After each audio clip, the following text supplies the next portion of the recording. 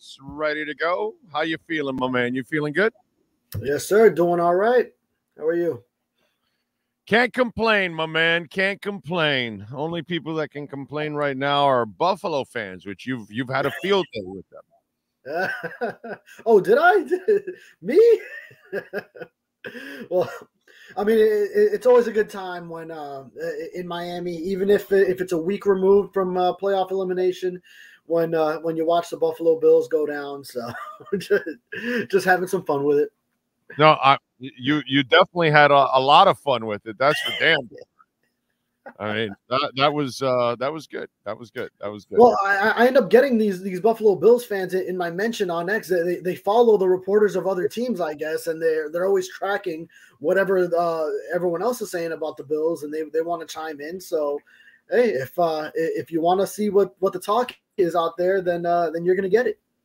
Yeah, I'm with you there, and it's interesting now because there's a lot of, I call them, I think they're kind of silly narratives, because you got people that want to trade for Justin Fields because of the mobile quarterback. And I get it. I understand all of that. But I think what people are kind of mixing up is that some quarterbacks have to be mobile because they can't be pocket passers. And so I think it's more about the Dolphins dedicating themselves more to the run than they have, actually. They did a little bit better this year than they did last year, but still, they didn't go all the way. Whereas you see some of these other guys out around the league, they're getting heavy support from the running game. To me, that's the missing ingredient besides the tight end, besides the short passing game. Something, by the way, that was also very prevalent in the playoff games. It wasn't only running. It was a short passing game that a lot of quarterbacks will use a lot. It's the tight end. These are things that you're watching elements. It's not so much the one person that's missing that skill set. No, it's your team that's missing certain elements. Would you look at it that way? Yeah, and this is a topic that came up on our Sun Sentinel program. I was discussing with Perk, and so this is the time of the year where, with the Dolphins eliminated, I remember this really being a big deal in the 2021 postseason. That's January of 22, when you're watching Joe Burrow make his run to the Super Bowl through the AFC. Patrick Mahomes, of course, is there, and Lamar Jackson is in the AFC. Josh Allen. It's a very talented quarterback heavy conference, not so much like the NFC where Brock Purdy can lead the number one team, and now who is still a fine quarterback, but not a guy capable of doing all the things that we see from whether it's Josh Allen or Patrick Mahomes, Lamar Jackson, etc. Joe Burrow when he's healthy, and Jared Goff is the other quarterback right now in the NFC Championship game. But this is the time of the year where then you start looking at all those quarterbacks in the playoff games and say, boy, the Dolphins don't have that. And you look at a lot of the mobility and Josh Allen just rumbling downhill for big gains.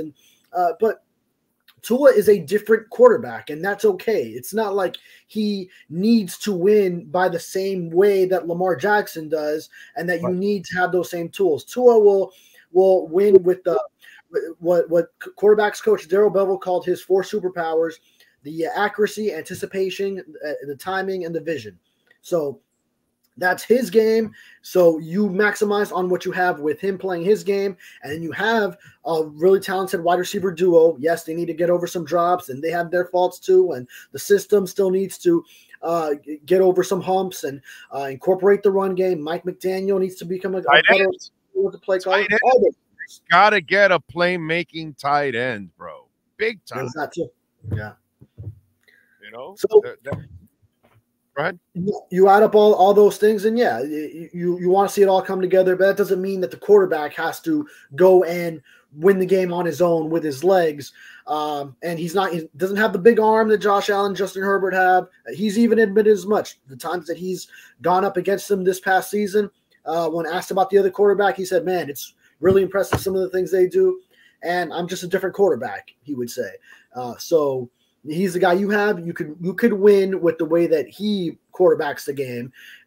It doesn't mean you have to match the opposing quarterback stride for stride with big gains on the ground with the big arm, and even he had a lot of downfield throws as well. So this was probably the biggest season that we've had with him throwing the deep ball, hitting Tyreek Hill so many times, hitting Jalen Waddle at one time. Yeah. I mean, it's just to me, that's kind of what I notice out of all of this is that McDaniel needs to add more balance to it. I predict they will get a playmaking tight end this offseason. They tried the last 2 years to get it.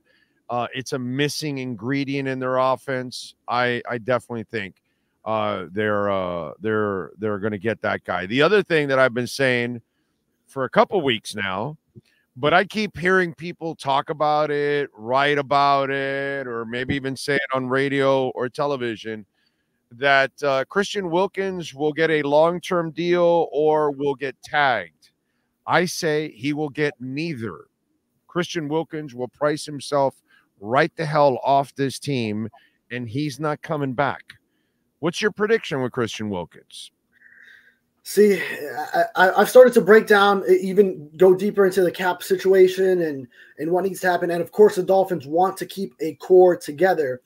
And I'm starting to feel like the Dolphins are going to end up giving him the contract, and it's going to be a deal that's backloaded. It's friendly at the beginning so that they could get under the cap this year, put all their hopes into this season. Maybe it's a window that goes this year and next year.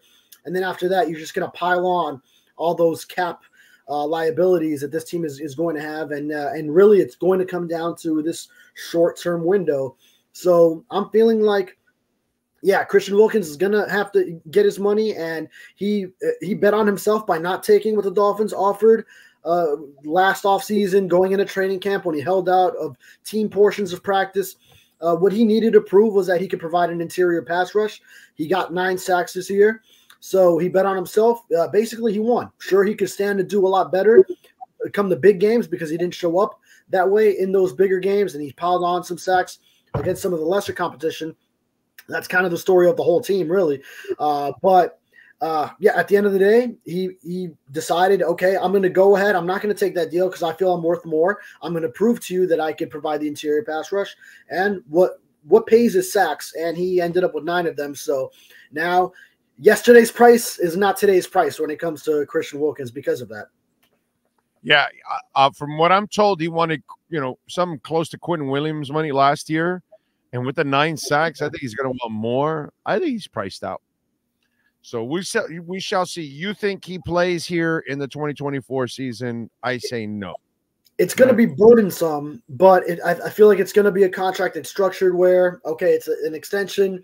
We can handle it under the cap now. We'll worry about next year and the years that come after that. We already know we're piling on all these restructured deals, the cap hits over several years, and that it's going to be Mayday come those future seasons. But we'll worry about that time when that time comes. I feel like they want to keep this core together, and a big deal in that is keeping the guy that was that foundational first-round pick when you started the rebuild, 2019 draft. And he was a guy that he's been reliable. We talk about all these other guys that are injury prone. He's always been there for you. And then he added on the pass rush in this game. And he's a big locker room guy. He's got a lot of fans within that front office of him and his routine and the way he goes about things. So I feel that at the end of the day, the Dolphins, if they want to compete, and they're going to have to bite the bullet and decide we're not going to get better by diminishing something that we were already strong at. Yeah, I got you there. All right. Mark Smith is asking, what happens with Armstead's contract if he retires? I don't think he's retiring. I think that's just, end of the season, stuff that you're frustrated and all that. Do we lose Wilkins? We answered that one for you. He thinks he stays. I say he's gone. And X this offseason. Definitely X is gone. You agree with that one, right? X is gone. I have him as that post June 1 cut that can then help you sign the draft class if you just hold on a bit in dishing out that money. So yeah. What do you think happens with Armstead? Armstead, I mean, I think he'll come back. He'll contemplate. He's coming off the season where, like every other one, he's dealt with a bunch of injuries. So I think he does indeed come back. As far as what happens, I mean, the Dolphins will still owe him money because of how it was already restructured. So from my understanding, it's beneficial that he does come back because you're already essentially going to be paying him. Yeah. From what I understand, it's another year where you might have an opportunity to get out of it. Another year or two, I think it is, with Armstead. This year is not the offseason you want to get out because then it's going to cripple you. If he retires or you would cut him or whatever, it would be cap crippling. So you've got to hold off and you got to hope that he plays. Actually, you got to hope that he stays at least another year. To be quite honest, the way things are restructured, and you've guaranteed some money, right? I think it was. That's what you said, right? Guaranteed, yeah. Mm-hmm. Right. Yeah. And then you just hope that he gives you those, whatever it'll be, 10 games, 11 games. You know what you're going to get out of him, and you have to have that backup plan. Kendall Lamb was serviceable in that role. You got to bring back Kendall Lamb. I mean, he's vital. He's vital to this team. Yeah. Kendall Lamb and Liam Eichenberg. Okay, because see, here's my problem. I know people were down on Liam. I'm super confident now in Liam. I thought he did a good job on one leg overall, and he was learning a new position, and I thought he got better at it, even injured and everything. He comes back next year and he's healthy. He'll be a key backup, and the next time Liam Eichenberg gets a chance to start, my prediction is he keeps the job. I don't know where you put him. Wherever you put him, he will be your starter the next time around. I think Liam Eichenberg has turned the corner physically, mentally. I think he's ready to become a consistent lineman. And here's another thing. If you're able to bring back Connor Williams on a team-friendly deal because he's coming off the injury, he won't be ready for the start of the season in all likelihood. So you're going to need a center to start before Williams comes back. And then who knows how Williams plays once he does come back, if all that plays out where he comes back and everything. You'll possibly just need him at center or maybe left guard if Williams if it does play out where Williams comes back on a lighter deal because of the injury and makes a midseason return or whatever it is. Maybe left guard is where Liam can slide in. And then you figure out what you're doing with Robert Hunt. He's probably going to command a significant salary. So if you want to bring him back, who I think will be somewhat of a priority for this team if they can, then if not, then Liam could possibly slide in at right guard too. Yeah, I'm with you there. Dude, what's going on with Danny Crossman? Like, why is he still here? This is what happened last year too, where everyone was expecting it to come down, and then it just did not. And weeks and weeks went by, and everyone just kind of figured, okay, I guess he's staying. And then you come down to they're returning to the field for the offseason organized activities, and Danny Crossman is retained. So this is interesting. We're a week out, so there haven't been any coaching staff changes. Last year, it occurred after the Dolphins were eliminated on a Sunday 1 p.m. game. The first wave of moves occurred on the Thursday that followed. So based on that timeline, something should have happened already. Just based on Mike McDaniel's timeline of, okay, the first thing he does is he does all his exit interviews with his players. Then he decompresses, figures out where he is, has talks with the assistant coaches. And then you notice, okay, Josh Boyer and a few others went down last year, 4 days out.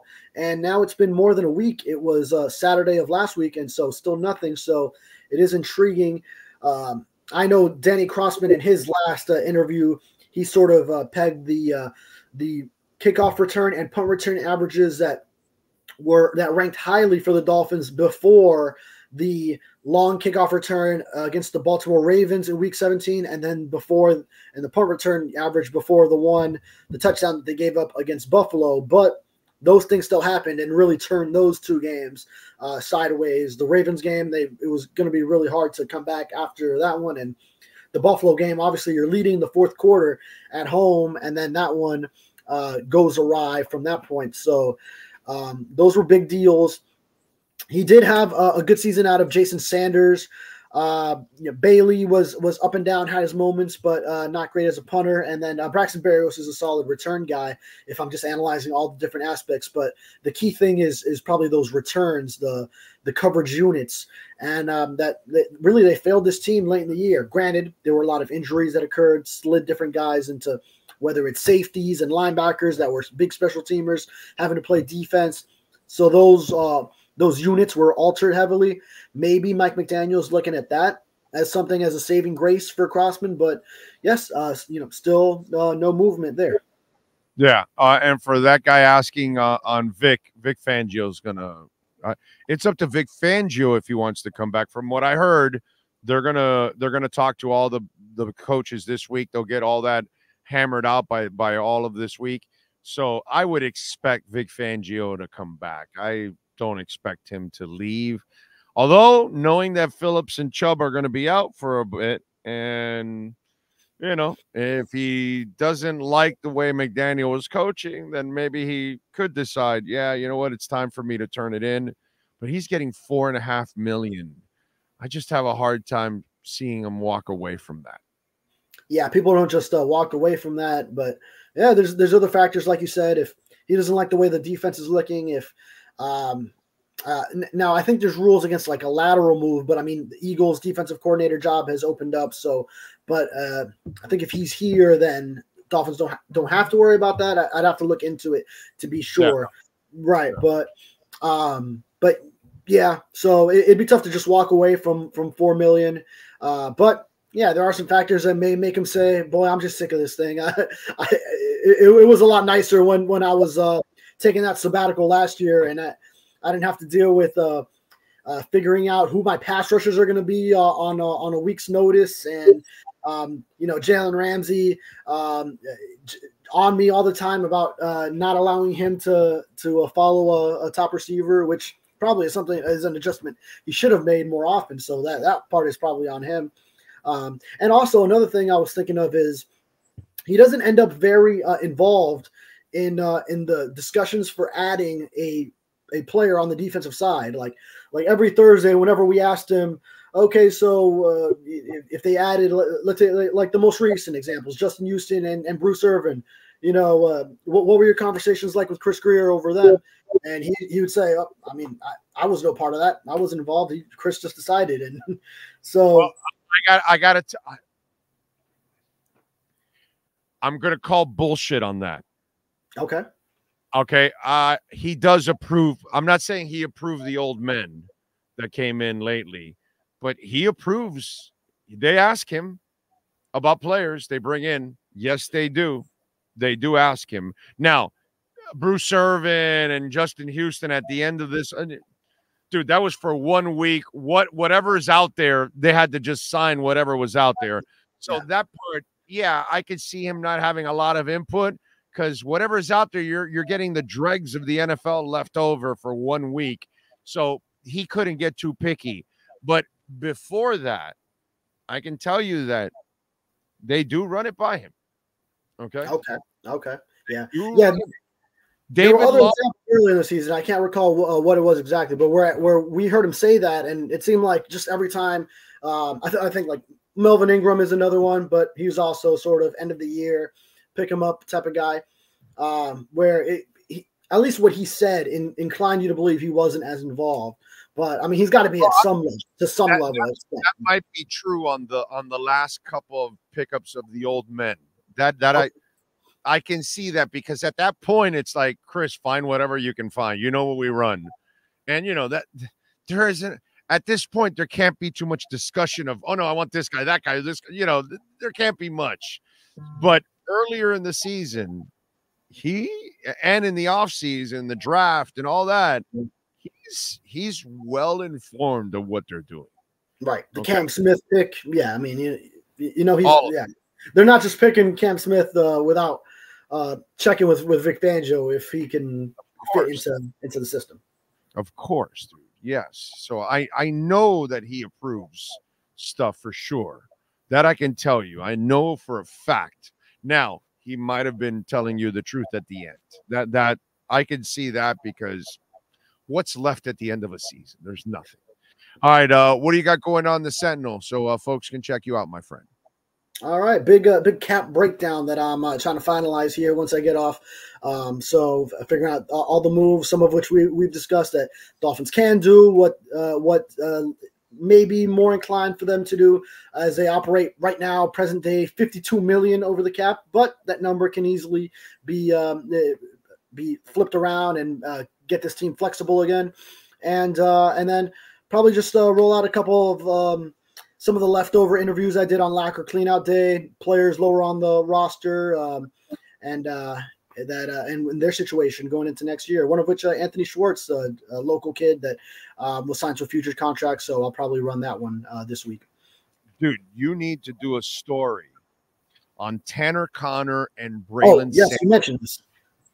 Yeah, but both Tanner Connor and Braylon Sanders, those two guys went 4 years of fratting in college, and now they're going to their third year of fratting on an NFL team. Those guys are my heroes. Okay, my heroes. All right, semi-hero. The other one is the guy that just signed with the University of Miami for his 9th year eligibility. That's how I want to go after a degree. 9 years just hanging out in college, forever. That's life right there. That guy, 9 years, he must have like 87 degrees at this point. Freaking awesome. My first year of college, that song by this, I think he was a one-hit wonder. This guy, Asher Roth, I Love College, came out, and I think Cam McCormick for UM is the prototype of that.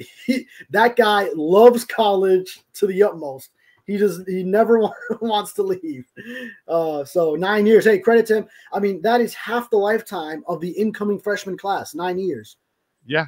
No, the guy's going to graduate and then just become a teacher.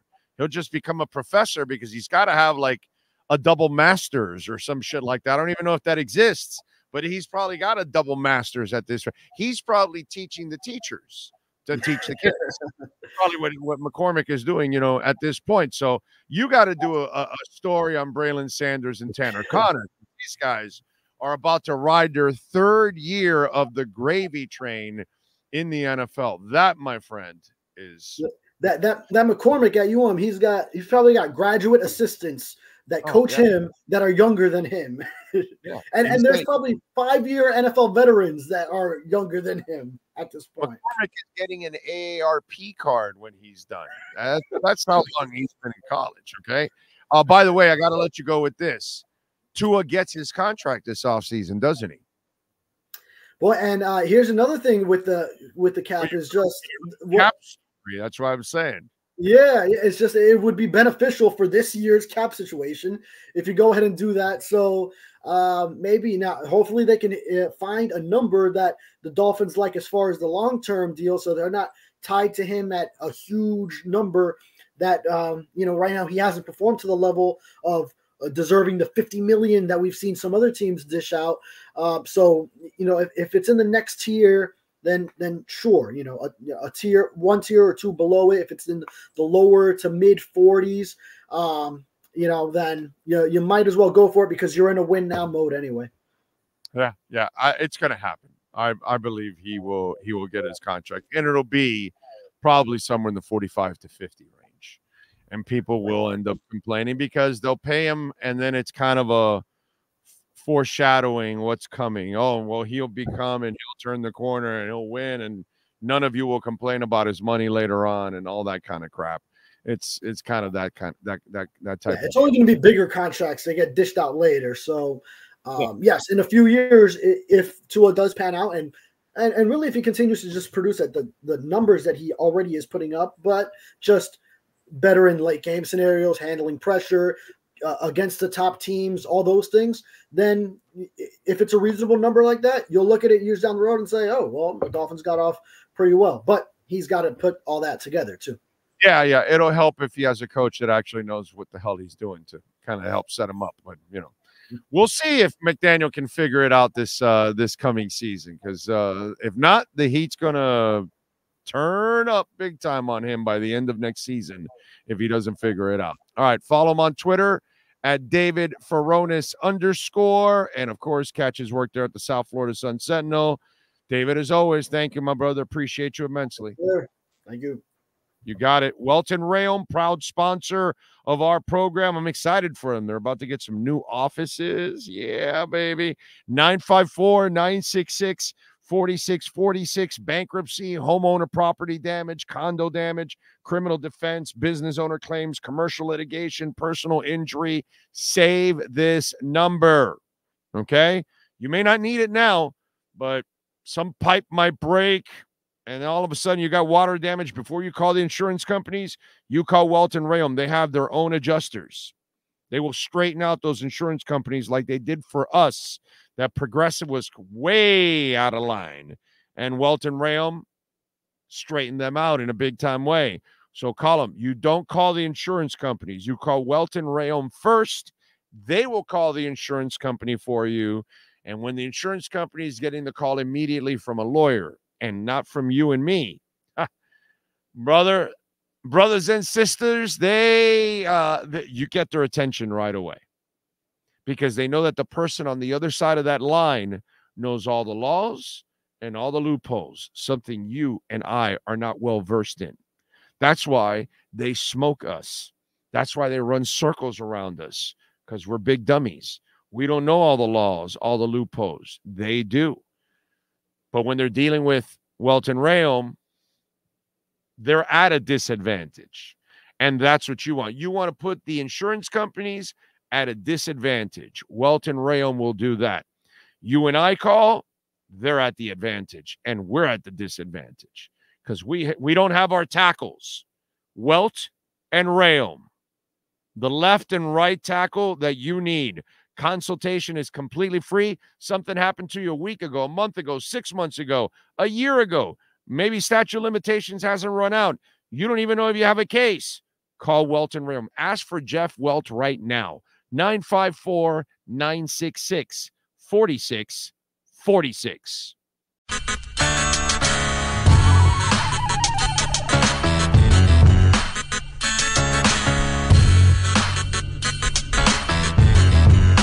This is the